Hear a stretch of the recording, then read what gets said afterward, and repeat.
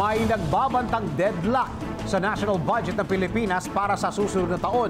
Ito ay kung hindi magkakasundo ang Kongreso at Senado sa katiting na budget na ibinigay sa tatlong ahensya ng gobyerno na nagkakahalaga lamang ng tig-1,000 piso.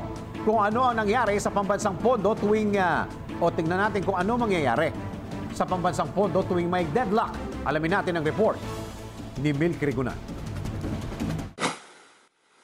Mauuwi sa deadlock ang 2018 proposed national budget kapag ipipilit ng Kamara na bigyan lang ng 1,000 pisong budget para sa susunod na taon ang Commission on Human Rights. Ayon kay Senate Minority Leader Franklin Dillon, ang ginawa ng Kamara ay malinaw na pagbuwag na rin sa CHR tulad ng gustong mangyari ng Malacanang na anya ay malinaw na paglabag sa ating saligang batas.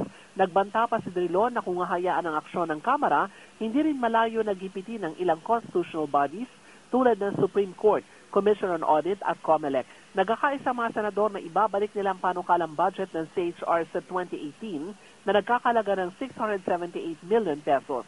Sabi ni Senator Loren Ligarda, chairman ng Senate Committee on Finance, kailangan ng CHR ang dagdag na resources sa harap ng mga report ng human rights violations dahil sa umunay war on drugs.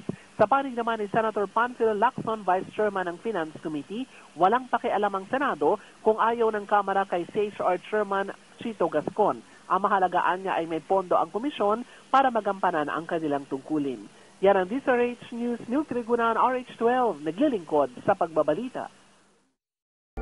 I-like po ang page ng DZRH News Television para updated at i-share ang trending news na balitang ito para mas marami ang makabalita. At mag-comment para alam namin ang opinion mo.